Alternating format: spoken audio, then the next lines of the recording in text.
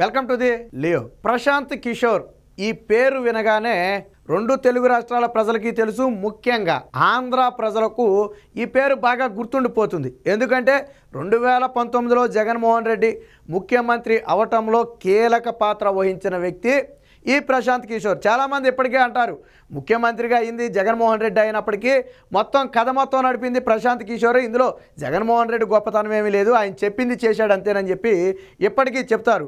So వ్యూహకర్త, వైసీపీకి 2019 ఎన్నికల్లో వ్యూహకర్తగా పనిచేసిన వ్యక్తి, ప్రస్తుతం కూడా ఆయన వైసీపీకి వ్యూహకర్తగా పనిచేస్తున్నాడని చెప్పి మాట్లాడుతూ ఉంటారు. సరే, ప్రస్తుతం సంగతి పక్కన పెడితే 2019లో ఆయనే వ్యూహకర్త. సో ఆయన వ్యూహాలు ఎలా ఉంటాయనేది రాష్ట్రం మొత్తానికి తెలుసు.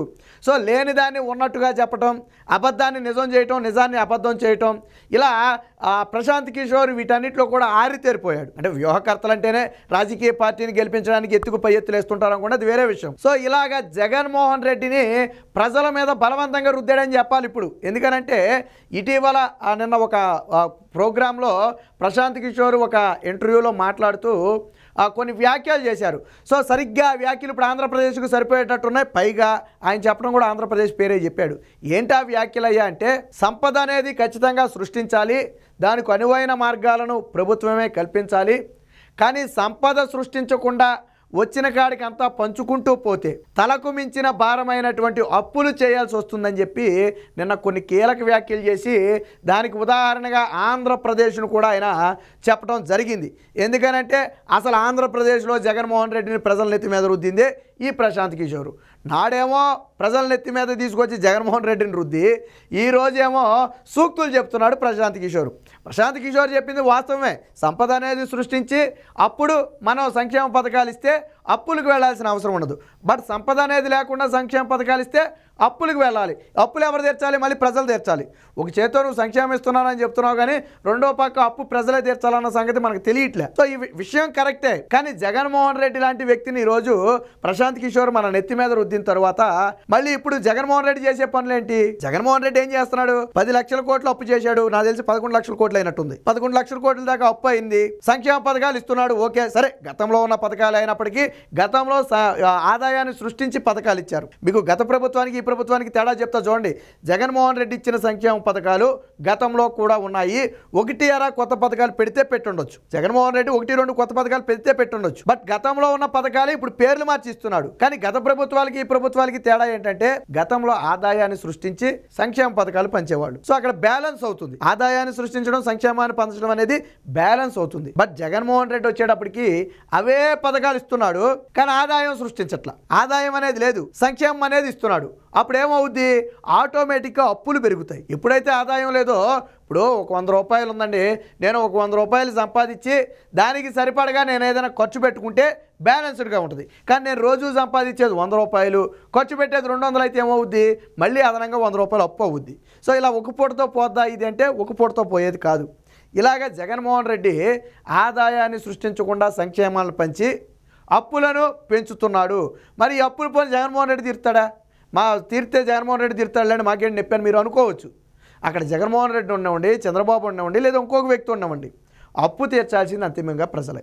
ఆదాయాన్ని సృష్టించి అప్పు తీర్చాల్సిన పరిస్థితి తర్వాత ప్రభుత్వాలకు తప్పనిసరి చేసే పరిస్థితి ఇప్పుడు వచ్చింది. ఇప్పుడు చంద్రబాబు గారు కూడా గతంలో ఏం మాట్లాడారు? జగన్మోహన్ రెడ్డి 25 ఏళ్ళు వెనక్కి తీసుకెళ్లాడు రాష్ట్రాన్ని. ఆ మాట కరెక్టే. ఎందుకనంటే ఇప్పుడున్న పరిస్థితుల్లో ఏ ప్రభుత్వాన్ని తీసుకున్నా సాధారణంగా వీలైనన్ని అప్పులు తక్కువ చేయడానికి, అభివృద్ధి సంక్షేమాన్ని సృష్టించడానికి ప్రయత్నం చేస్తాయి, ఆదాయాన్ని సృష్టించడానికి. కానీ జగన్మోహన్ రెడ్డి గారు ఇక్కడ ఆదాయం అనే పదాన్నే తీసేసాడు. అసలు ఆదాయం అనే పదమే లేదు అసలు. అంతేందుకు, ఉద్యోగులు ఏదైనా ఒక బెనిఫిట్ ఇవ్వండి అని అడిగితే మా దగ్గర ఆదాయం లేదంటాడు. కాంట్రాక్టర్లు డబ్బులు ఇవ్వండి అంటే మా దగ్గర ఆదాయం లేదంటాడు. ఉద్యోగులకు జీతాలు ఇవ్వండి అంటే మా దగ్గర ఆదాయం లేదంటాడు. ఒక రోడ్లు వేయండి మా దగ్గర డబ్బులు లేవంటాడు. ఓ ప్రాజెక్టు కట్టంటే మా దగ్గర డబ్బులు లేవంటాడు. సో ఇలాగా జగన్మోహన్ రెడ్డి ఏం అడిగినా ఏం చేయాలి? మనం వారం వారం వెళ్ళి ఎక్కడి నుంచి ఉన్నాం? బ్యాంకుల ముందు నుంచి ఉన్నాం అప్పు కోసం. వారం వారం బ్యాంకుల ముందు నుంచి ఉన్నాం. పైగా కేంద్ర ప్రభుత్వం దగ్గర సాగిలపడి అదనపు అప్పులు కూడా తెచ్చుకుంటున్నాం. మరి అంటే ప్రశాంత్ కిషోర్ చెప్పిన మాట జగన్మోహన్ రెడ్డికి వర్తించింది కదా. అలాంటి జగన్మోహన్ రెడ్డిని రెత్తిని రుద్దిందే ఆ ప్రశాంత్ కిషోర్. ఆల్రెడీ నెత్తి మీద రుద్దాడు. రుద్ది మళ్ళీ ఇప్పుడు అక్కడికి వెళ్ళి కబుర్లు చెప్తున్నాడు. సో ఈ ప్రశాంత్ కిషోర్ చెప్పిన కబుర్లు కూడా ఏంటో ఒకసారి చూద్దాం. As a society, I think we would be doing great injustice and we wouldn't be who we are if we deviate from welfareism. what example you quoted is in Andhra. That's like taking it విన్నారు కదా, ఆంధ్రానే example చెప్పాడు ఆయన. little too far. You can distribute wealth only if you create some. So a state must create an environment so that society creates more wealth, and a state should proactively work to distribute that wealth. So ఆయన చాలా స్పష్టంగా చెప్తున్నాడు, ఆదాయాన్ని సృష్టించగలిగినప్పుడే సొసైటీలో ఆదాయాన్ని సృష్టించాల్సిన పరిస్థితులు కల్పించాల్సింది కూడా రాజకీయ పార్టీ బాధ్యత అని చెప్పంటే ఆ ప్రభుత్వ బాధ్యత అని చెప్పి చెప్తున్నాడు. సో ఆదాయాన్ని సృష్టించి అప్పుడు స్కీమ్స్ రూపంలో పంచాలి, అలాంటప్పుడే బ్యాలెన్స్ అనేది ఉంటుందని చెప్పి చాలా స్పష్టంగా చెప్తున్నాడు. If you are not helping the society to create wealth, where are you going to distribute from? So నువ్వు ఆదాయం సృష్టించకపోతే పథకాలు ఎక్కడి నుంచి తెచ్చిస్తావు, సంక్షేమం ఎక్కడ పంచుతావు, అదే అడుగుతున్నాడు. Are you going to distribute? Then you will be borrowing endlessly.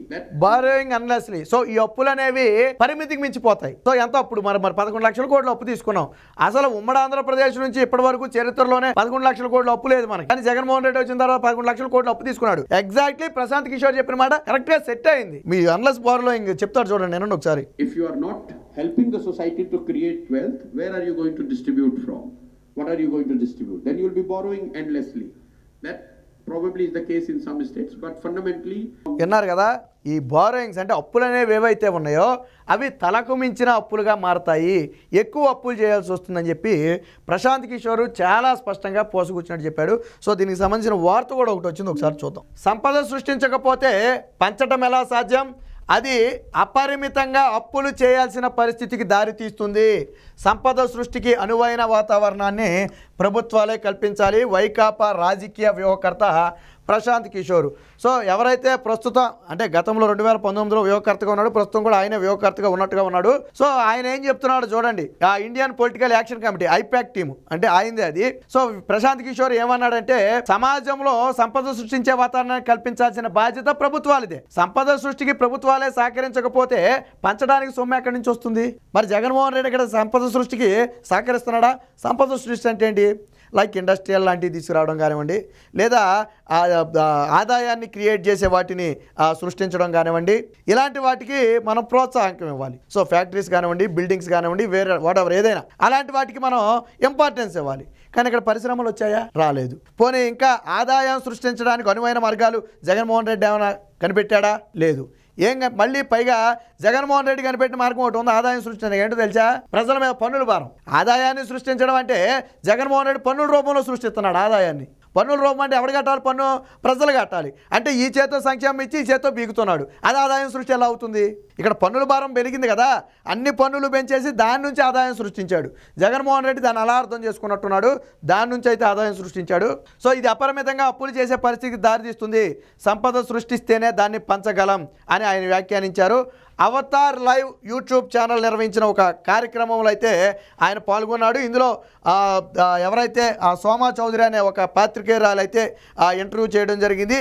ఈ ఇంటర్వ్యూ సందర్భంగా ఇందాక మనం ఏదైతే ప్రశాంత్ కిషోర్ మాటలు విన్నామో ఆ మాటలు ఇప్పుడు వైరల్గా మారాయి సోషల్ మీడియాలో. ఎందుకు సోషల్ మీడియాలో వైరల్గా మారాయి అంటే, జగన్మోహన్ రెడ్డిని రాష్ట్రానికి తీసుకొచ్చి ఆ వ్యక్తిని మన నెత్తి మీద రుద్దిన వ్యక్తి ప్రశాంత్ కిషోర్. నాడు నిజంగా ప్రశాంత్ కిషోర్ గాన వ్యూహకర్తగా పనిచేసి ఉండకపోతే జగన్మోహన్ రెడ్డి గెలిచేవాడు కాదేమో. ఎందుకనంటే మనం ఇప్పటివరకు జగన్మోహన్ రెడ్డి చేశాడు అని చెప్పుకుంటున్న పనులన్నిటి వెనక కూడా ప్రశాంత్ కిషోర్ ఉన్నాడు. ప్రశాంత్ కిషోర్ చెప్పిందే జగన్మోహన్ రెడ్డి చేశాడు. పాదయాత్ర దగ్గర నుంచి తరువాత జరిగిన అన్ని ఘటనలకు కూడా మూల కారణం ప్రశాంత్ కిషోరే, వ్యూహకర్తే. ముందు గెలిపించడం వీళ్ళ బాధ్యత. వాళ్ళ వృత్తిధారం ఏంటంటే ఎవరి దగ్గర అయితే కాంట్రాక్ట్ తీసుకుంటారో, ఎవరినైతే గెలిపిస్తామని హామీ ఇస్తారో వాళ్ళని ఏదో ఒకటి చేసి గెలిపించాలా. తిమ్మిని బమ్మిని చేసి గెలిపించాలా. అలాగే జగన్మోహన్ రెడ్డి లాంటి ఒక అసమర్థుడిని అంటే పరిపాలన చేతగాని వ్యక్తిని కూడా ప్రజల్లో పెద్దగా చూపించి గెలిపించాడు ఎవరు? ప్రశాంత్ కిషోర్. ఫలితం ఎవరు అనుభవిస్తున్నారు ఈరోజు? ఓకే, ప్రశాంత్ కిషోర్ అయిపోయింది, చేతులు దులుపుకున్నాడు, తన అమౌంట్ పట్టుకుని వెళ్ళిపోతాడు. ఫలితం ఎవరు అనుభవిస్తున్నారు? రాష్ట్ర ప్రజలు అనుభవిస్తున్నారు. అంటే ఒక అసమర్థుడిని ముఖ్యమంత్రి పీఠం మీద కూర్చోబెడితే ఏం జరుగుతుందో కూడా ఇప్పుడు ఆయనే చెప్పాడు ఇంటర్వ్యూలో. ఏపీ పేరు కూడా చెప్పింది ఆయనే కదా, ఏపీ పేరు చెప్పింది కూడా ఆయనే కదా, ప్రశాంత్ కిషోరే కదా. ఏపీలో అధికారంలో రావడానికి ఎవరి కారణమో ప్రశాంత్ కిషోర్కు తెలుసు కదా. సో అంటే ప్రశాంత్ కిషోర్ లాంటి వ్యక్తి కూడా జగన్మోహన్ రెడ్డి చేస్తున్న అప్పుల గురించి సరే ప్రత్యక్షంగానో పరోక్షంగానో మాట్లాడటం జరిగింది. యాజ్ ఇట్ ఈస్గా ప్రశాంత్ కిషోర్ ఏదైతే వ్యాఖ్యలు చేశాడో ఆ వ్యాఖ్యలన్నీ కూడా రాష్ట్రానికి వర్తిస్తాయి. సో ఇప్పుడు ఇదే సోషల్ మీడియాలో అయితే వైరల్గా మారింది. ఏది ఏమైనా నాడు జగన్మోహన్ రెడ్డిని బలవంతంగా రాష్ట్ర ప్రజల నెత్తి మీద రుద్దిన ప్రశాంత్ కిషోర్ ఈరోజు అదే జగన్మోహన్ రెడ్డి గురించి పరోక్షంగా వ్యాఖ్యానించడం అనేది ఇప్పుడు రాష్ట్ర వ్యాప్తంగా కూడా చర్చనీయాంశంగా మారింది.